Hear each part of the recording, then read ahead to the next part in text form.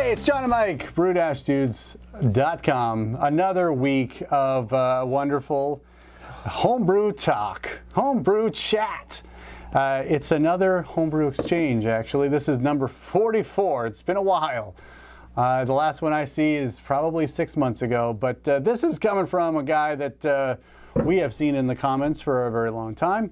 Scott from Uxbridge. Woo. He says, cheers from Uxbridge. That's a town in Massachusetts, in case you know. It's probably a town in England as well, but that's how it goes here in Massachusetts. It's either an English town or some Native American you know, word that turned into a town name. Anyway, Scott, he dropped bottles off at my house, and it was a wonderful thing to see when you see beer on your front porch. So he dropped off 2 beers. One was a hoppy wheat, which this is not, but the other one was a Märzen, just in time, or maybe just a little bit late, because we did do our own video of an Oktoberfest that was done in the Märzen style, Märzen style. I'm not even saying it right. Märzen. Yes. Märzen. Someone corrected us in the comments. We're always saying like something. A horse. Märzen. Oh, Märzen. People are always, we just don't say it right. It doesn't matter. But this is, this recipe is based on in brewing classic styles, this recipe. And the other fun fact that he passed along was that this was lagered for 6 months before he tapped it. So well lagered, I guess. Well done. Okay. So looking at this recipe, if I flip to, I'm guessing the all grain version of this. So you actually looked at this, right? You said that it's basically Pilsner malt, Munich malt, and then a whole bunch of Cara Munich. Yeah, 60 it's a love. pound of Cara Munich, 60 love, right? So it's interesting in comparison to the one that I made. Very similar Pilsner, Munich, and then a pound of Cara Munich. But I also had a little bit of midnight wheat in there that I was afraid to adjust. I wanted to adjust the color a bit. But looking at this one, maybe I should just let it ride. A pound of 60 love Cara Munich is like perfect. I mean, this is that perfect orangey color, you know? Exactly. You know, now I'm looking at it actually and saying to myself, it could be a little darker, but that's how I screwed mine up. So maybe I should just leave it alone. So actually, looking at this, it's Munich malt, Pilsner malt, and Vienna malt. So that 3 malt combination. And it's super clear. Yes. Right. That's what 6 months of lagering will get you. Yeah, that's true. So beautiful. The aroma on this, right? Yep. Is I'm surprised that throwing a pound of Cara anything in a 5-gallon batch like this is not overwhelming, but there's a really subtle caramel note that's sitting on top of that Vienna Munich breadiness. None of those aromas are super over the top. I mean, I think they've melded together really well during lagering, I would assume, and come together pretty nicely there. It's not like super malty, but it's malty enough. I mean, it's like a good balance. The hops in this beer, if he's followed the recipe, are all Hallertau. Yep. A nice charge, 1.5 ounce or 43 grams at 60 minutes to go in the boil, and then another charge, 14 grams or a half ounce at 20 minutes to go in the boil.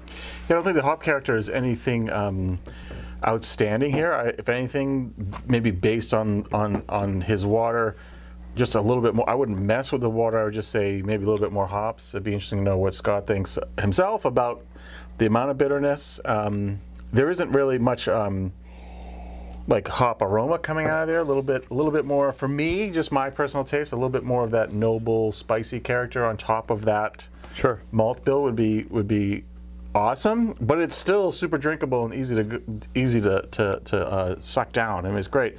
He mentioned well water. That he didn't mess around with water with this. He just uses well water. This guy's gifted with some pretty nice water. Because it's singing in this style. It's crisp, right? It's pretty clean. Yep. I mean, it's like, and the body is like medium, just a hair medium low to me. Agreed. Which I think is making it drinkable, like really drinkable. Yep. Right? So if anything, just a little bit of gypsum maybe to help make those hops stand out, or Add more just hops. add more hops, Yeah. right? And so we got to remember that adding more hops is just as valid of a way to go True. as jumping into complicated water chemistry. Treatments, right? Yeah, so that's what he said. No water treatment at all. He's just using his well water. Wow. And he actually, the wheat beer that he sent, that was his first foray into building out a water chemistry based on what he has in his well.